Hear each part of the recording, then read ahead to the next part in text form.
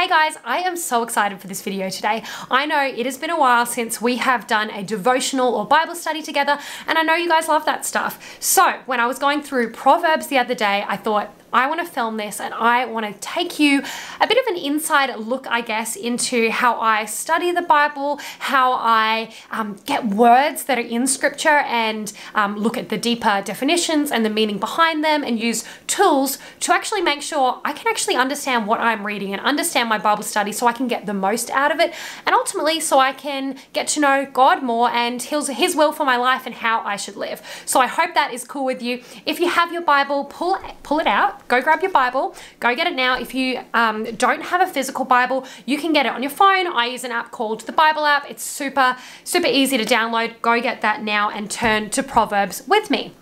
A little bit of a background as to why I'm studying Proverbs. So this month, it's the month of May, and my church is going through a chapter of Proverbs each day. So we're doing 31 days through Proverbs. It just so happens that Proverbs has 31 chapters, so it's perfect for the month of May. I'm loving diving into a chapter each day and getting to understand all of the wisdom that is inside Proverbs, because that is what it is all about. All right, so turn with me to Proverbs 1. I am using this Bible here, which I love. I hope you can see that. Proverbs 1, it's actually the Color Sisterhood Bible. It's an NIV Bible, so that's what I'll read from. And I want to read to you the beginning part, which is the purpose and the theme behind Proverbs as a book.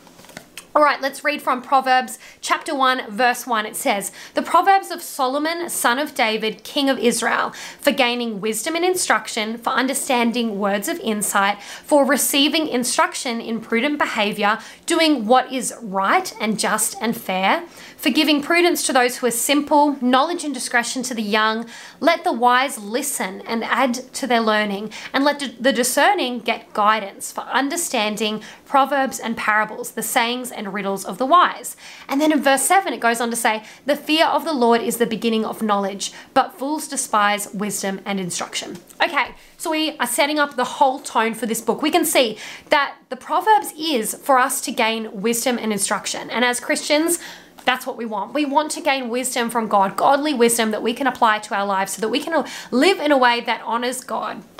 Okay, and live good lives for Him. So it is all about receiving instruction, wisdom and instruction. But in verse 7, we see it says, "The fear of the Lord is the beginning of knowledge," or the fear of the Lord is the beginning of wisdom, but fools despise wisdom and instruction. Now you might be going, I have no idea what that means. What does the fear of the Lord mean? Now, I use BibleStudyTools.com and I use their dictionary. It is super simple for understanding words or phrases that you might want to gain more insight into. So I put fear of God into that section. You can see it here. It's a reference dictionary. You just pop it in the little search bar there, and it will spit out that phrase and you can learn more about it. And when I did that, I want to share with you what I learned. So what does it mean to fear the Lord? Number one thing it came up with is reverence. What does reverence mean? Reverence means deep respect for someone, admiration, worship, awe, adoration, honor, affection, and love.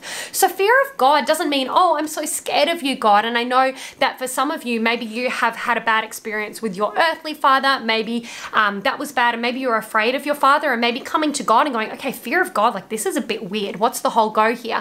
Maybe that's a bit uncomfortable for you, but it says here, fear of God means to revere Him, to deeply respect, to admire, worship, awe, adoration, honor, affection, love. Like this is a good thing. It is a deep respect for God. And then the second thing that it says, what does it mean to fear the Lord? A second thing that it came up with is it's a motive of obedience. Okay, and we see in Proverbs 16 verse 6, it says, through the fear of the Lord, evil is avoided. So it is a motive to obey God. We respect and we revere God and we obey Him. So fear of God is about revering God, having reverence for Him and respect and deep adoration for Him. And it's also about wanting to do His will and be obedient to His will for our lives. So I wanted to look at that whole thing and how you can actually use a Bible study tool like a Bible dictionary to understand that a little bit more, where you might be like, I don't know what fear of God means. You can look into that more and then you can reflect on that in your own Bible study time. Now I want to turn to verse 8 and I want to read the beginning of this part to you as well. So if we look at verse 8, it says, "Listen Listen, my son, to your father's instruction, and do not forsake your mother's teaching. They are a garland to grace your head and a chain to adorn your neck. So I read this here and I'm like, okay, listen to your father's instruction. Do not forsake your mother's teaching. Listen to wisdom. Do not forsake wisdom. And if you look this up, there are so many commentaries on this as well that's talking about how Solomon was talking to his child and saying, listen, do not forsake the teaching. Do not forsake the teaching and the godly wisdom that you have got when you were young. So it's talking to a young person, but I know that we can apply this to ourselves today. Like we can apply this no matter what age we're at, no matter what stage of life we're in, to not forsake the godly teaching as we grow up and as we come out of our youth, especially for you who may be finishing high school or graduating from college. Don't forsake what you have learned about God. But this can be applied to all stages of our lives. So it says, listen to your father's instruction and do not forsake your mother's teaching. They are a garland to grace your head. So the first thing I thought is, what is a garland? What does that mean? I'm assuming that's like a crown, but I don't know. So I went to my Bible dictionary again and I put in the word garland, and I want to show you what it spit out for me, what it showed me. So I saw here that garland is another word for wreath, and here it says they are a garland to grace your head. And it says in the dictionary, see also crown. Okay, so another word that is commonly used in its place is crown. And crown means the meaning of someone having a crown on their head is this. Its placement on one's head indicated that one was set apart for a particular task or a calling. How cool is that? That you are set apart, you have a crown. Now, there's another word for crown, it's called Stephanos. It's actually the Greek word for crown. It's used throughout the New Testament. And it has some meanings that I want to share with you too. One is a crown. So as a crown, it means a mark of royal or exalted rank.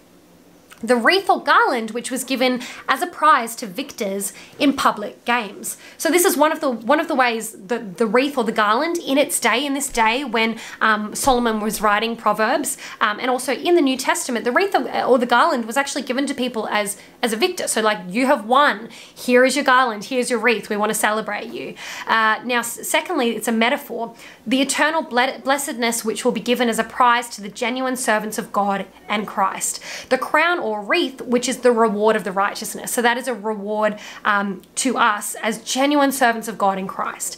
And then the third thing it says is the crown, that which is an ornament and honor to one.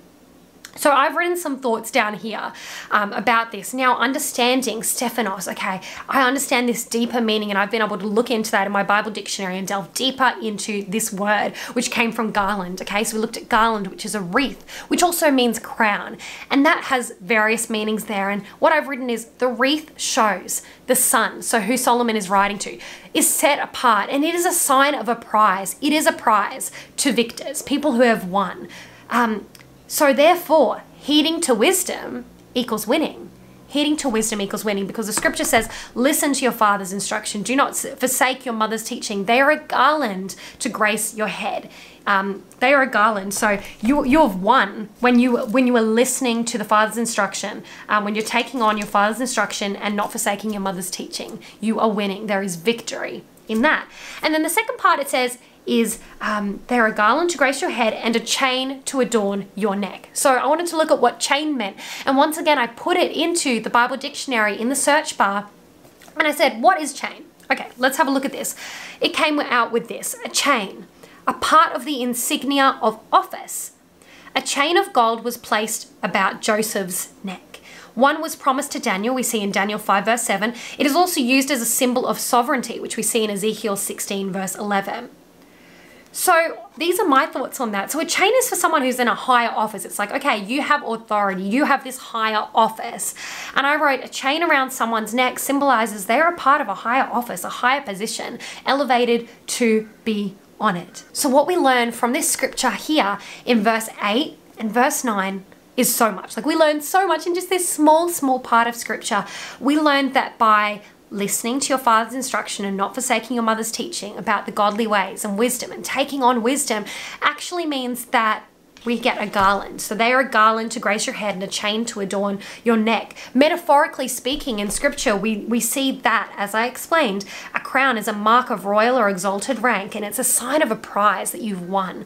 And a chain is a part of the insignia of office. So it symbolizes that you're a part of a higher office or a higher calling. So what we see here at the beginning of Proverbs 1 verse 8 to 9 is the benefits of heeding to wisdom. And I really think this sets up the whole tone for what we're about to read throughout all of Proverbs. We see the benefit, okay? This is the benefit of heeding to wisdom. This is what happens. Like, this is the honor in heeding to wisdom. It is good for you. And I'm not going to go through the whole rest of chapter 1. You can do that in your own time using the same sort of method that I've done by using a Bible dictionary. And you can use commentaries as well to support your reading and help you understand this more. But we do see from verses 10 through to 19, this scripture here in Proverbs 1 verse 10 to 19 goes through the consequences. So it talks about the consequences of those who do not heed to wisdom, but those who walk along the path of the unwise and who follow their evil ways. And I could go into so much on that. Actually, when I studied this, gosh, I went through Proverbs 1, verse 1 to 19, and it took me about an hour to go through all of that and unpack it. So I'm not going to take up your time and do it now, but go through that in your own time. Use those tools, look at commentaries, look at Bible study tools, Bible study dictionaries to help you understand the deeper meaning behind the words. Now, I know that when you come to your Bible, I know you want to understand it. I know you want to read it and you want to know God more, but it can seem so overwhelming. It's like, oh my goodness, all these words I don't know, all these things, these expressions, you know, a garland, a chain, this is so confusing. But we have tools, and it's amazing that there are people who've gone before us who have created things, and like Bible dictionaries and commentaries where we can dive into this stuff and understand it more. We have access to so much, and I don't want you to miss out on understanding scripture, understanding God's will for your life, and knowing God more by just going, oh my goodness, it's too much, I'm just going to give up. I don't want that to happen. For you, I want to encourage you to dive into the scripture and use the tools that we have access to. Now, one thing that I really want to tell you about that I am so excited about is I have been putting together a course. It is called Bible Study Breakthrough, and it is for those of you who feel overwhelmed, stressed out, like it is all just way too much to study the Bible. And basically what we're doing in Bible Study Breakthrough is helping you. I'm going to help you overcome that overwhelm. So you don't have to have overwhelm anymore when it comes to the Bible, and actually get clarity when it comes to your Bible study so you can read it clearly and understand it clearly. Now, if you're thinking, oh yes, I so need this and I want to be able to understand the Bible more so that I can apply it to my life and know God more, well, I will include a link down below for you to get on the wait list for this course. It's coming out soon, and I'll be releasing it at an early bird price for everyone who's on the wait list. So if you're thinking, yes, this is for me, click the link down below, get yourself on the wait list. And if you have any questions about it, just flick me a DM on Instagram at Elise_Hodge, or send me an email, hello@elisehodge.com.au. Thank you so much for your time, guys. I hope this was helpful for you. If you found this helpful, give the video a big thumbs up down below. You know what to do. Click the notification bell to be notified about future videos. And I want you to comment and tell me one takeaway, okay? One key takeaway or something that stood out to you from what I've shared with you today. It could be the, you know, when I talked about the fear of God and what that actually means, or it could be talking about that expression of the garland or a chain around your neck. Comment down below and tell me something that helped you. And I'd love to hear also what else you would love me to dive into, what other parts of scripture, so I can create more videos like this for you. Okay, I love you guys. Thank you so much for your time, and I'll see you later.